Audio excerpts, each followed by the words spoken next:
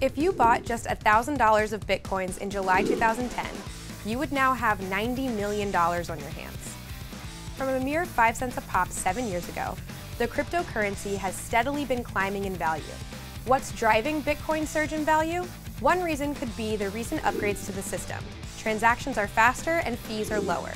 Another reason might simply be that more people know about it and are comfortable with the idea of a cryptocurrency, including investors. As more mainstream traders and investors get on board, the currency is seen as increasingly robust. For the uninitiated, Bitcoin is a virtual currency created by a mysterious individual who goes by the name Satoshi Nakamoto, though that is most certainly not his actual name.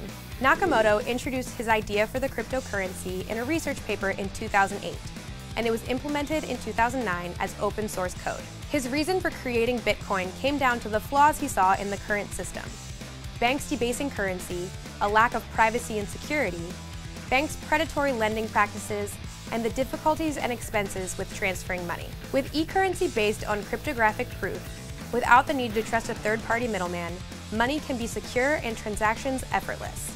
Bitcoin is not actually a coin, but a line of unique code.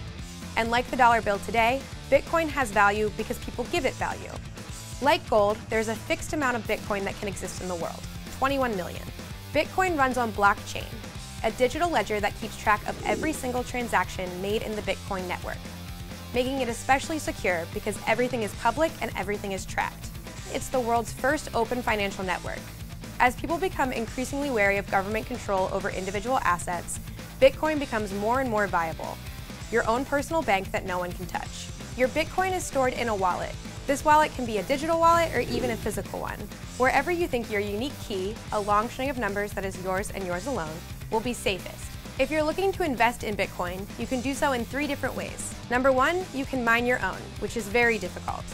As competition for mining Bitcoins has increased, only those with powerful computers and cash to shell out for energy costs can keep up with processing the increasingly difficult calculations. Number 2, buy some from an online exchange. Or number 3, you can buy shares in a fund that invests in Bitcoin. And if you're looking to cash out, you can do so by selling your Bitcoin directly to another user in exchange for another currency or in an online exchange. Bitcoin's real-world value may be slower to develop. As a day-to-day currency, it's still hard to use. While there are some brick-and-mortar establishments that accept the currency, from hotel chains like Howard Johnson to certain restaurants, it's still difficult to use out in the real world. Online, certain goods and services can be bought with the currency. As more companies and retailers begin to recognize Bitcoin's growth, adoption will follow. For now, the currency's value lies in what it's worth, with Bitcoin holders closely watching its value climb, wondering when, if ever, to cash out.